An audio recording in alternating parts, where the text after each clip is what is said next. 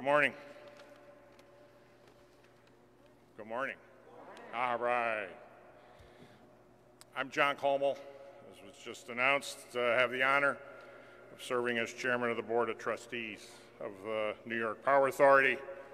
I'm incredibly proud to be here today to not only welcome all of you, but most notably our new governor, Kathy Hochul, to our magnificent power project.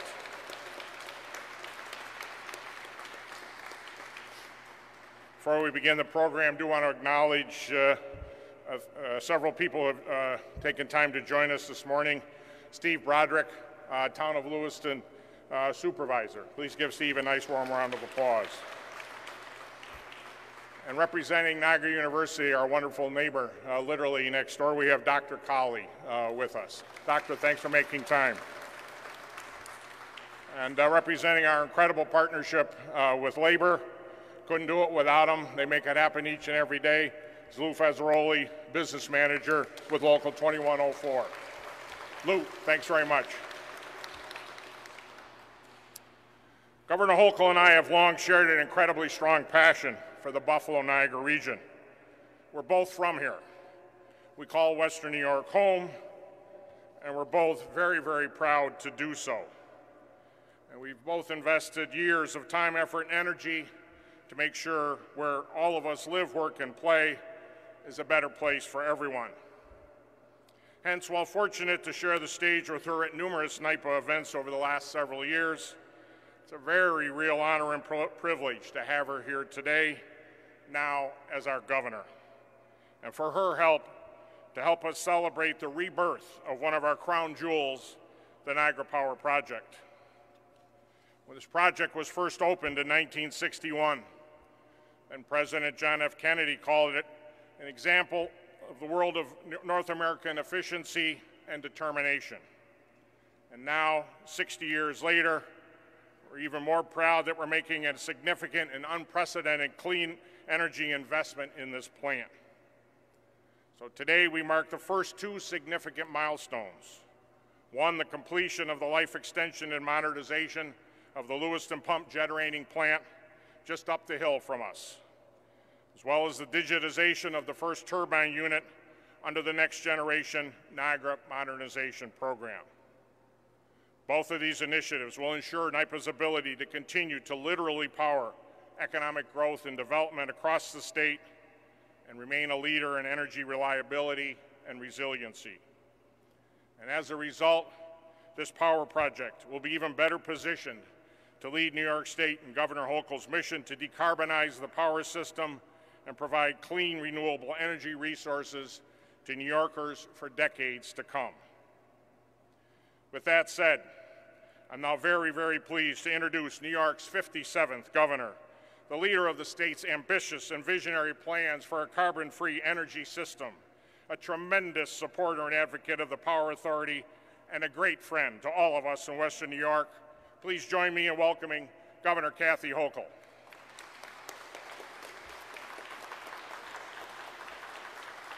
Thank you very much.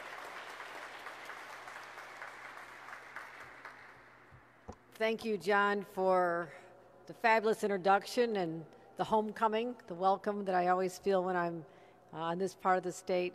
And John, you have been an extraordinary public servant for many years, taking so seriously the responsibility of the stewardship of what we're doing here and so many other places across the state. So I just want to give you a round of applause for the leadership you've displayed as our chairman. And Gil Quinones, the president and CEO, we were just together in New York City a day or two ago. Yesterday, I don't even know anymore.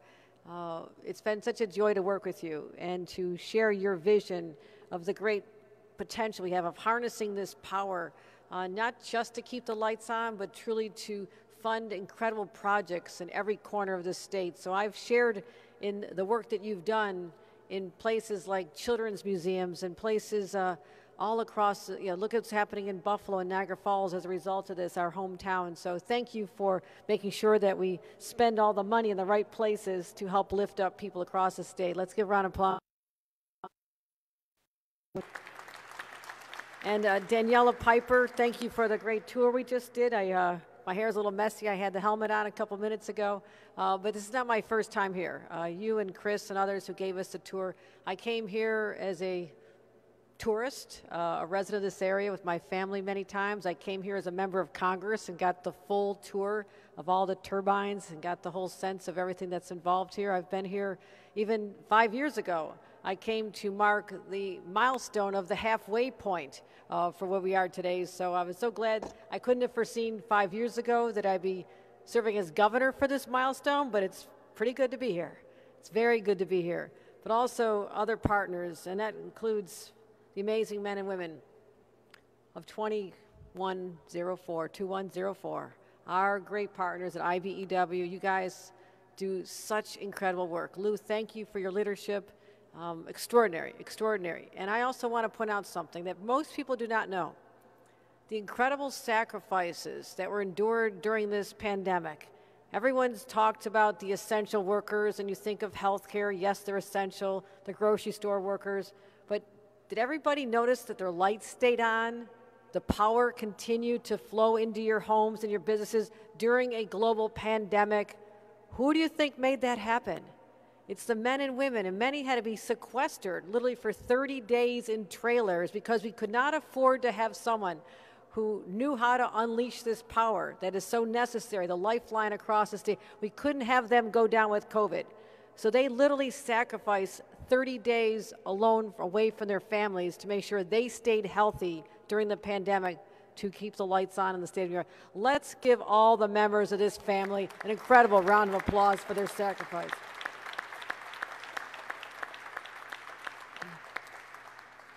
And why we're so excited about the clean energy opportunity afforded by this plant. I don't know that when John Kennedy made those beautiful remarks about this and the work that was done by 11,000 men and women, probably mostly men, but people who built this back in the late 50s and 60s. This was basically as audacious as the Erie Canal was when that was first built. When people said, are you kidding me? Can you really do that? And we got it done in 4 years. And that is still going to go down as part of the legacy of this incredible, massive facility that continues to be such an critical part of our states. Our state does not live without this facility. We cannot exist without this power.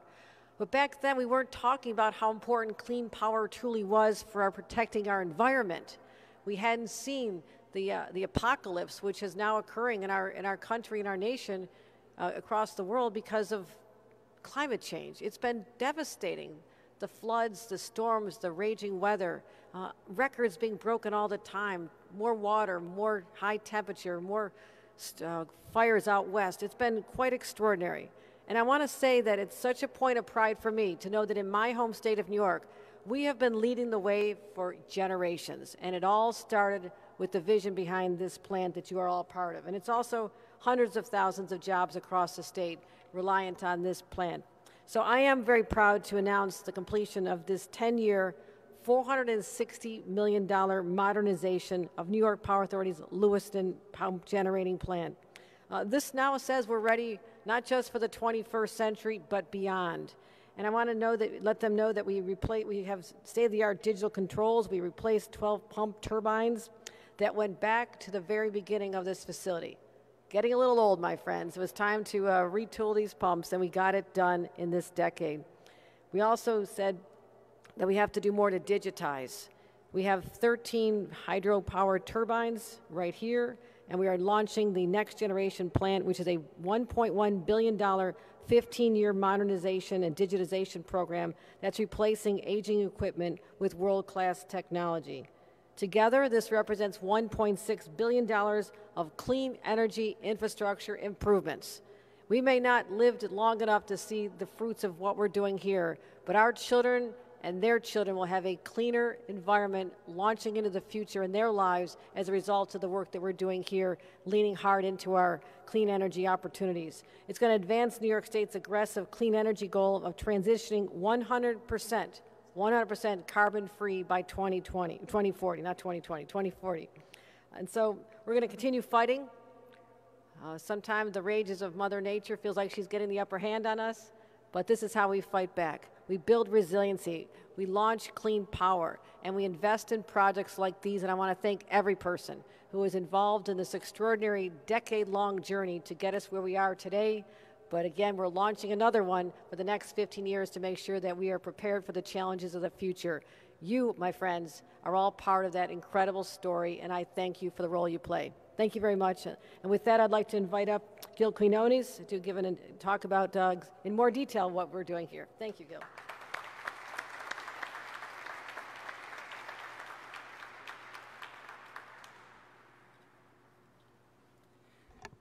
Thank you very much, Governor Hochul, for your kind words about the Power Authority and this Niagara Power Project. For those of you who are watching today, the New York Power Authority is the largest state-owned electric utility in the United States. We produce about 25% of all electricity in New York, 80% from clean hydroelectric power, largely from here, Niagara Power Project.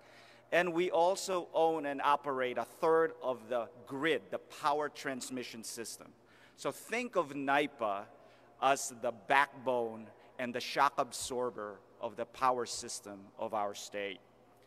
This facility is often referred as the jewel in New York State's energy system, this Niagara Power Project. And we are thrilled, Governor, that you are here with us today to celebrate with us and recognize those people who have completed this vital work. Governor, when you came here in 2017 to celebrate the halfway point of the life extension and modernization for the Lewiston pump generating plant, you inspired us to do similar work at the project's bigger generator, the Robert Moses Power Plant, where we stand today. You encourage us to take the idea of life extension and modernization to a higher level. As a native of Western New York, you fully understood the significance of this great asset, not only to the region, but to the entire state. Fueled by your inspiration and support for our work, we developed our Next Generation Niagara program. With Next Gen Niagara, we are more than extending the life of New York's largest renewable power plant.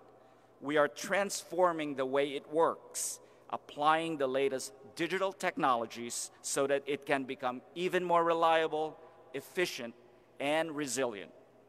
We are taking these steps to ensure that it continues its record peak performance for the next 50+ years. Launched in 2012, today we are announcing the completion of that program, the $460 million Life Extension and Modernization Program. In addition, we have also completed, as the governor said, the digitization of the first of 13 units, our first milestone in the $1.1 billion Next Generation Niagara program, which kicked off in 2019. I am very proud of the work that we accomplished here. Despite the COVID-19 pandemic, we managed to complete this work on schedule and on budget. We are truly blessed to have a great staff here at Niagara, including Daniela Piper, our recently appointed regional manager, my former chief of staff and head of our company's digital transformation initiative. And to the staff here in Niagara, especially our IBEW brothers and sisters, I want to say thank you. When we look back, we see just how much was achieved. The work of the Lewiston pump generating plant, located over there just on the other side of this enormous power dam, it involved repairing and overhauling each of the 12 turbine generating units. We replaced one turbine every 8 to 9 months to ensure that there was always at least 11 of the 12 in service to meet the state's energy needs. It's akin to modernizing an airplane while in flight. We are also celebrating the digitization of the first turbine here at the Robert Moses Power Plant. This is also a huge accomplishment, which Daniela will speak about in a few minutes. In addition to the work on our generating plants, NYPA is also investing heavily in transmission upstate and downstate. In fact, on Monday, Governor Hochul announced that the New York Power Authority, along with our partners, Energy Re, a division of the related companies, and Invenergy, a large renewable developer, will be working as a team to build more than 170 miles of new underground transmission from Delaware County to New York City, bringing renewable energy, wind and solar from upstate into New York City. That project is called the Clean Path New York project. For the first time since the late 50s and 60s, we are rebuilding many miles of transmission. This will ensure that when we generate our clean carbon-free electricity, we can then carry and move that electricity across the state. Now, I'm a mechanical engineer. I have 34 years in this energy and utility business, and I'm still trying to wrap my head around, Governor, with what you announced on Monday. And this is what I came up with. A little bit of history. When we built the St. Lawrence FDR power project in Messina, New York, and the Niagara power project here in Niagara Falls, NYPA invested $6.5 billion in today's dollars for those two projects. Our Clean Path New York that the governor announced on Monday is an $11 billion investment in renewable energy and transmission delivered to our load centers in New York City. Almost twice the investment that we made in the late 50s and late 60s. And by the way, the governor did not only announce our project, she announced another project similar to ours. So the magnitude of her announcement is really historic. It's not only nation-leading, it is world-leading. It speaks about the urgency, her urgency, and to lead by example in addressing the climate crisis, because as she said, it's happening as we're standing here today. It will create 10,000 jobs, upstate and downstate. It will significantly reduce pollution and clean the air in disadvantaged communities where we need to have better health outcomes. It would reduce greenhouse gases to battle the climate crisis and spur economic development statewide. This is truly an amazing, amazing time in energy. Now, as we focus on our long-term goals, including decarbonizing our energy system, building transmission, and meeting our customers' energy goals, we will continue to depend on this Niagara Power project. It is the bedrock of New York's Clean Energy Foundation, and we will do all we can to preserve and enhance its value. This $1.1 billion investment in our Niagara Power project speaks to our enthusiasm about Governor Hochul's energy vision. We are modernizing and digitizing to remain competitive and to ensure that all New Yorkers benefit from low-cost, reliable electricity. As New Yorkers, we are lucky to have a governor leading the way as we make the transition to a clean energy economy. As always, New York State will take the lead, and we are all excited about what we will achieve. Thank you again, everyone who worked on the Lewiston Pump Generating Plant's life extension and modernization, and all of you who are now working on Next Gen Niagara. Please accept my deep gratitude for your commitment and dedication. Now, let me turn over the mic to Daniela Piper. And just like the Buffalo Bills, where you need a winning quarterback in Josh Allen, we have our winning quarterback here in Western New York, quarterbacking all this important work in the Niagara Power project. Daniela Piper.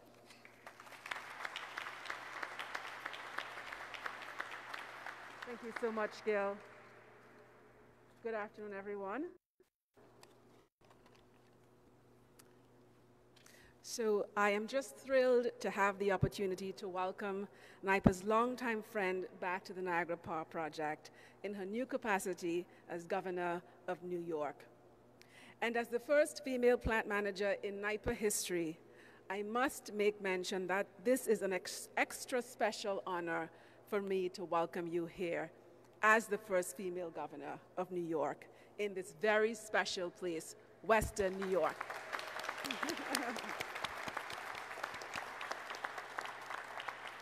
I also want to thank all of our management and union staff who have come together to accomplish a tremendous volume of high-quality work consistently over the last couple of years, even through the challenges of the global pandemic that we have all experienced over the last year and a half.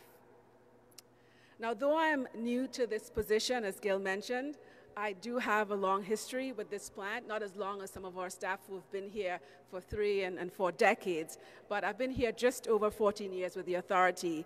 And over that period, I did spend time working here as a developmental engineer and also leading transmission upgrades while based out of our White Plains headquarters. Now, as Gil mentioned, we have embarked on many multi-year life extension and modernization efforts across our fleet of generation and transmission assets. And the on-time and on-budget accomplishment of these projects is always a cause for celebration.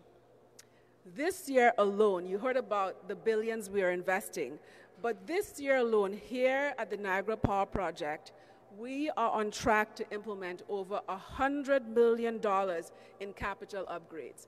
And that is on top of operating and maintaining this power plant, which is crucial to the grid in New York State. Now, as you heard here, we have 2 generating facilities, the LPGP plant and this plant, the Robert Moses plant, where we are today. The LPGP plant, or Lewiston Pump Generating Plant, is one of the largest pump storage projects in New York State, and it's second only to NYPA's other pump storage project, the Blenheim-Gilboa project. As you know, pump storage power plants act as large batteries that can store energy that can be made available when the grid needs it most. This capability is ideal for supporting the integration of intermittent renewable energy sources like wind and solar projects into the grid. The Lewiston Pump Generating Plant works in tandem with this plant, the Robert Moses plant, to provide a number of services that are critical to a reliable grid: energy, capacity, black start capability, voltage support, flexibility, to name a few. These, along with the plant's zero carbon attribute, serves as the foundation for meeting the goal set out by our governor in the Climate Leadership and Community Protection Act. Our first step for Next Gen Niagara project was to upgrade the mechanical parts and digitize the control system for the first of 13 generating units. We also upgraded the generator's protection system. This system is what protects our equipment from damage, and it also helps to limit disruption to the grid. All of these new systems will be tied back into our control room, which we are in the process of redesigning. This will provide operators with improved control and situational awareness to run the plant, and takes into account the latest in human-machine interface technology and ergonomics. If you take a look at the renderings before you today, it'll give you an idea of the kind of transformations that we are making. So we've done the first unit. What is next? So after a period of monitoring and testing, we'll move on to a second generator, which will have its control system upgraded, and the subsequent mechanical and electrical overhaul will proceed on the other units. So as you've heard, this is a team effort. We are over 300 strong here at Niagara, and we are supported by additional staff from throughout the organization. In particular, we have representatives here from project management who've traveled here, and engineering out of headquarters, in addition to our on-site staff. And they have been tremendous through this all. We've also had great support from our contractors and our subcontractors, and I'll just name a couple: Burns and McDonnell, Mitsubishi Power, Andritz, Eaton, Voigt Hydro, Niagara Coating Services, Ferguson Electric, GE Renewable Energy, and SHP Transformer. So again, I want to thank you all for helping us to transform New York's energy future, and I thank you for your continued efforts to achieve the goals that we've set out for the Power Authority. Thank you.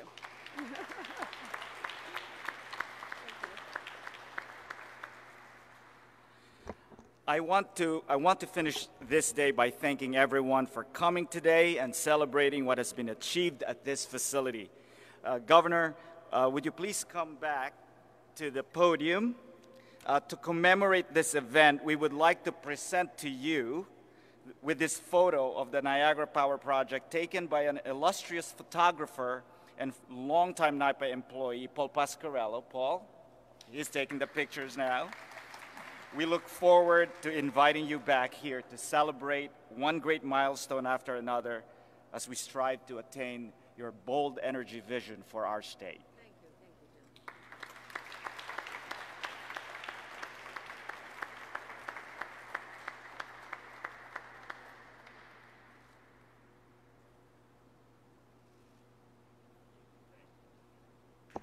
That concludes our ceremony. Thank you all for coming.